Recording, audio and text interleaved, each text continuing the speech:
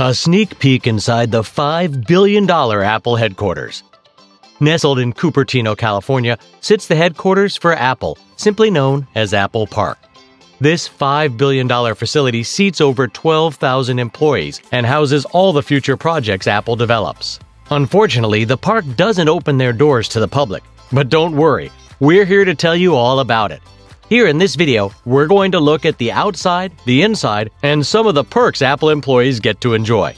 Before we get started, make sure that you subscribe and click the bell, that way you're notified when we post a new video. Now, let's talk more about Apple Park. The 2.8 million square foot circular building rests on 175 acres in Cupertino, California. Going into the project, Steve Jobs wanted to create a feeling of tranquility. He wanted it to be more than just an office building. He spent countless hours developing every facet of the facility, including a heavy focus on the nature surrounding the building.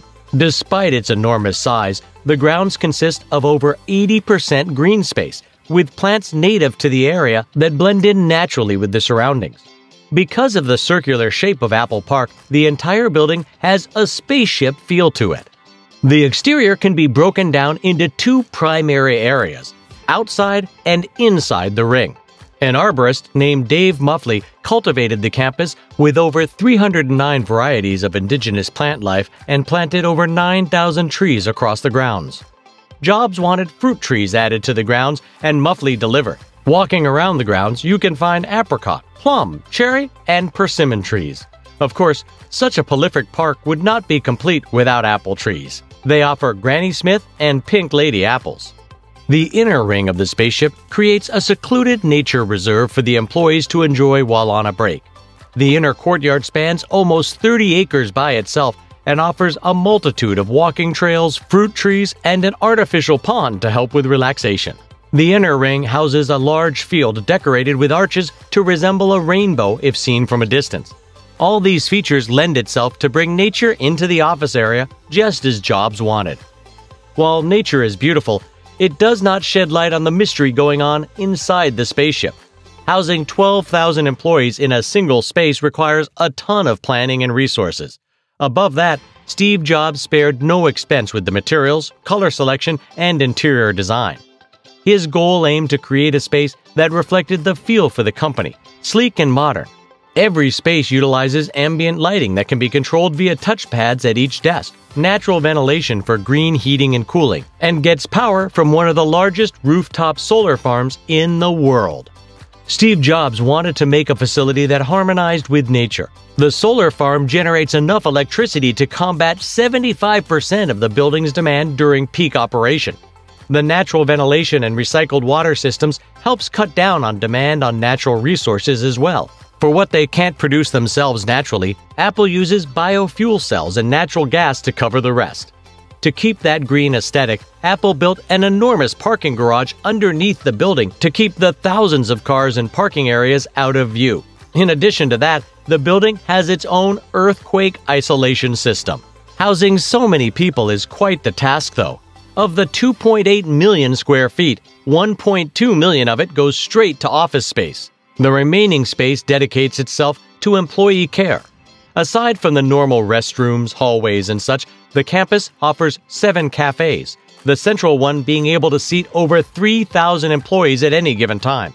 Its 3-level cafe serves up to 15,000 lunches every day and offers a great retreat from work with natural lighting, and it's surrounded by the beautiful landscape. The building also offers a 100,000 square foot wellness facility and care clinics to help employees get the health care they need.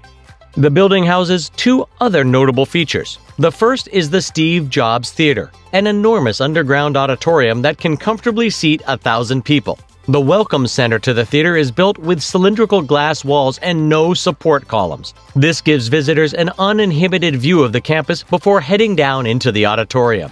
The theater is used to unveil the next big projects for Apple. While the magic may be down in the theater, the bulk of the magic is made elsewhere. Research and development have their own facilities on the southern edge of the campus. These 2 buildings are over 300,000 square feet on their own and house more than 2,000 employees each. These buildings work on the very cutting edge of technology, creating the next generation of iPhone or any other major product for Apple. The last place to explore at Apple Park is the only one you may actually get to see. The Visitor Center for Apple Park offers 20,000 square feet of interactive areas to get a virtual tour of the facility. For many people, this may be the closest you can get to walking the halls of the spaceship or the Steve Jobs Theater. If you do manage to land a job at Apple, you might get to see the beautiful spaces that make up Apple Park and enjoy the Wellness Center, miles of biking and jogging trails, and prestigious cafes. Apple Park may have been a $5 billion investment by Apple, but it creates one of the most iconic buildings and headquarters in existence. Not only do they lead the world in some of the best technology, they give back to the community and nature while doing so. From the beautiful nature reserve and jogging trails to the masterful architecture and engineering of the spaceship, Apple Park is a modern marvel, a feat that lives up to the Apple brand. Have you ever been to Apple Park? Type yes or no in the comments below. Also, make sure that you give this video a thumbs up and share it with a friend. It really does help out the video and we appreciate it. Thanks for watching, and we'll see you next time.